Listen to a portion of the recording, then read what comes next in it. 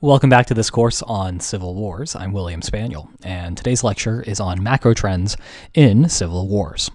And what I'm going to do in this lecture is show you a single graph. There it is. So what we have on this graph is the number of ongoing wars, ongoing civil wars over time from the 1945 to 2000 period. And we see on the y-axis we have a range from 0 civil wars all the way up to 50 civil wars. And what I'd like you to do now is to go ahead and pause and think about what observations you can make about this graph. And also think about what might be causing those observations that you see.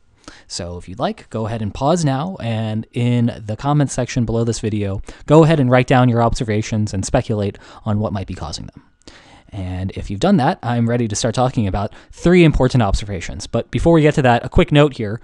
The Civil War data start in 1945. You might be wondering why that's the case. Well, 1945 is obviously the end of World War II, and before the end of World War II is when you still had a colonial period going on in the world. So if we look at data just following 1945, we're ignoring the era of the colonial system, and we're looking at the post-colonial system, also the post-World War II world. So that's why we're looking at 1945 onward. All right, so what about those observations?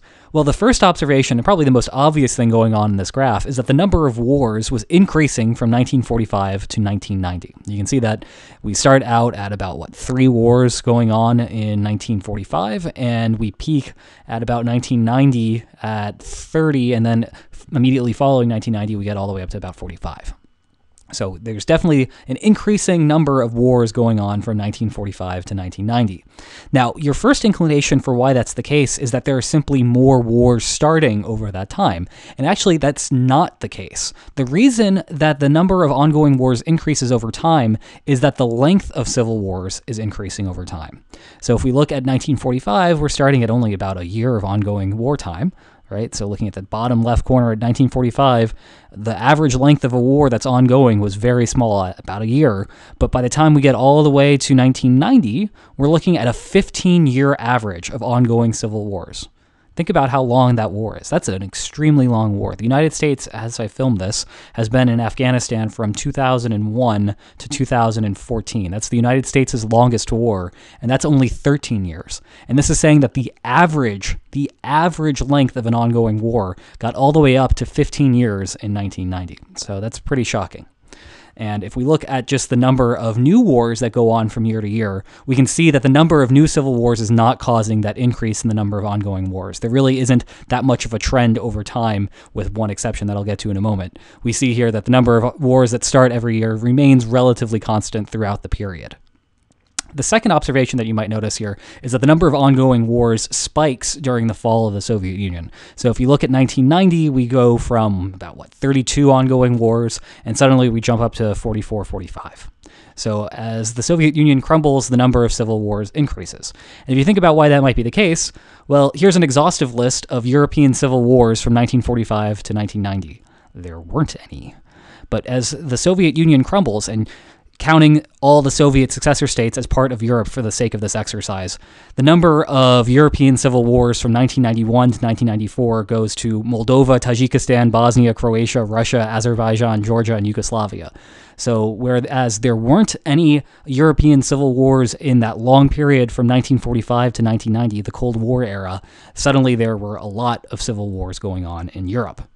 And the last thing worth noticing here is that the number of ongoing wars declines immediately thereafter. So one of the reasons that you might think that might be the case is because those wars that were going on at the beginning of the Soviet Union, the Soviet Union's demise, quickly ended, and the spike that occurred was because the Soviet Union crumbled, and so there weren't a bunch of other wars starting up as a result of that. You just saw a quick little blip on the radar in 1990 where there are a bunch of extra wars going on, but that quickly dies off thereafter.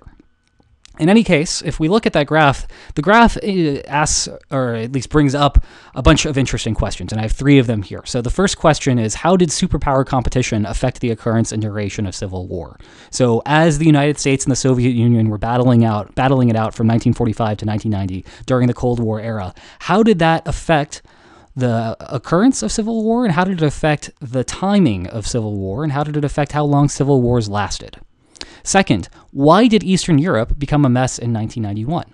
So when the Soviet Union crumbles, what causes all these extra wars to start? Just because a state falls, a big state like the Soviet Union falls, doesn't necessarily mean that there had to be a whole bunch of extra wars started as a result of that. Why wasn't that more peaceful? And then lastly, how have things changed in the American era? So after the Soviet Union crumbles, the United States is left as the only superpower in the world, and that's substantively different than in a world where the United States is competing with the Soviet Union. So how have things changed in the American era following the Soviet Union's demise in the early 90s? These are questions that we're going to be talking about, or answering, I guess I should say, in this course. So I hope you enjoyed this lecture, and next time we will look at a preview of what we'll be covering, an overview, if you will, of the course. So I will see you then. Take care.